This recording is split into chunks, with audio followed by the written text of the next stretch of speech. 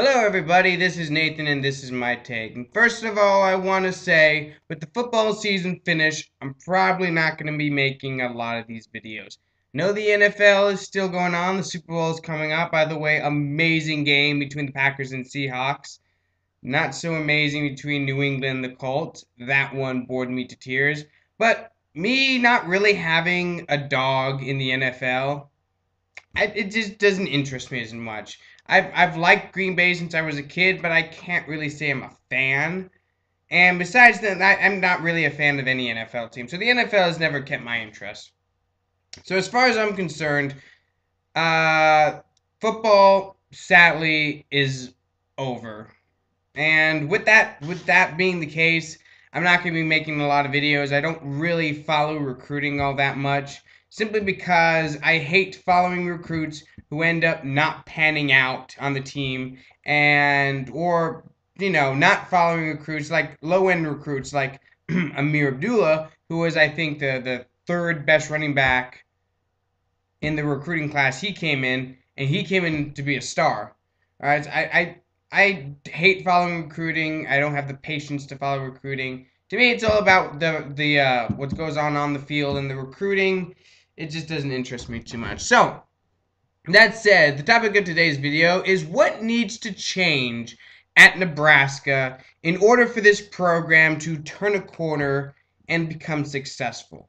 What is it that Mike Riley needs to do in order to turn this program around? And I think the most important thing that Mike Riley is going to need to do is change the attitude at this program. Bo Pelini, for 7 years, had this kind of us against the world mentality that kind of ran through the lifeblood of this program for the duration of his tenure here. But and as much as that worked at the beginning, it kind of wore off as time went by. Those first 2 years, I think, worked fantastically, especially in 2009, when he got that defense working at the highest level it's been since the 90s. I mean, that was an incredible defense. But unfortunately, those were all Bill Callahan's recruits playing those 2 years. So he took talent recruited by the previous coach and gave them a new attitude, gave them a new edge that they needed to win.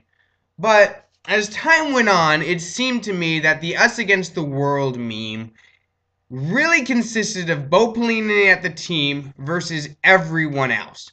The us didn't include the fan base. It didn't include the greater Husker family, which I think ultimately doomed Pelini in more ways than one.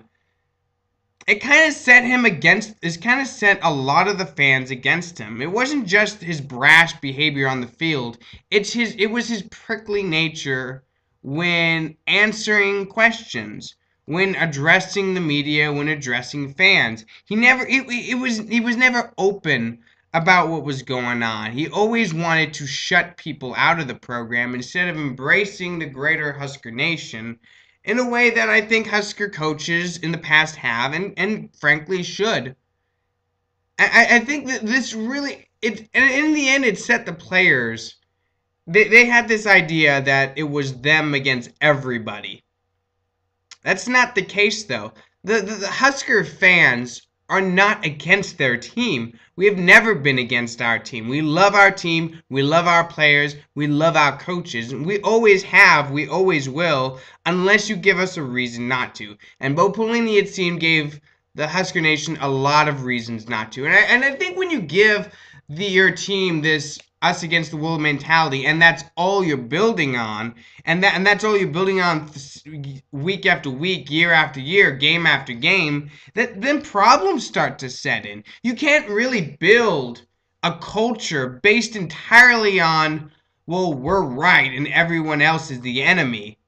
You can't do that. At some point, you need to embrace the fan base. You need to embrace the university. You need to build a culture. Well, yes, it is us against the world, but the us is not just the players and coaches on the teams, but the entire fan base against the rest of the world. That's fine. But we need to be included. We want to be included. At the end of the day, the fan base is the number one asset that the University of Nebraska has. Without the fans, you don't have the resources to spend on facilities, on coaches, on staff. You don't have any of that. This fan base is the most important aspect in making sure that the University of Nebraska football program is successful in the future. And you have to embrace that. You don't need to fight it. There's no point in fighting it. See, when you fight it, you end up like Bo Pelini did in his recorder gate, or however, whatever you want to call them, scandals. When he was caught saying F the fans after coming back to beat Ohio State, and when he let his true feelings be known in his farewell speech to the players. See, when you build walls between yourself and the rest of the fan base, you're setting yourself up for failure. That's just the plain and simple fact. You're setting yourself up for failure. It's just not healthy for the overall culture. So that's the one thing that Mike Riley needs to do, and I think so far he's doing a fantastic job doing it. He's letting the fan base know what's going on. He's reaching out to recruits via social media, via Twitter and Facebook. He's reaching out to the fan base and letting us know what's going on. And his overall attitude is a lot better. It's a lot open. He's genuinely happy to be here. That's the great thing about Mike Riley. That's one thing about having a coach that's not familiar with the program is that he sometimes seems like a kid seeing something amazing for the first time. Like he gets to Lincoln and he's like, wow, look at all this. Look at these facilities. Look at the stadium. Look at all these people here. Because he never had that in Corvallis. Corvallis, I mean, I've never been, so I'm not going to pretend to know, but I would imagine that the atmosphere around Oregon State isn't nearly as passionate as it is around Lincoln. So I think the culture change, first and foremost, is what Mike Riley is going to need to do in order to change this program and get it headed in the right direction. And I think he's doing a very good job doing that. Attitude needs to change, first and foremost, before anything else can happen. Mike Riley is a very even-keeled guy. He's a lovable dude. I just love hearing him in press conferences. I love seeing his tweets.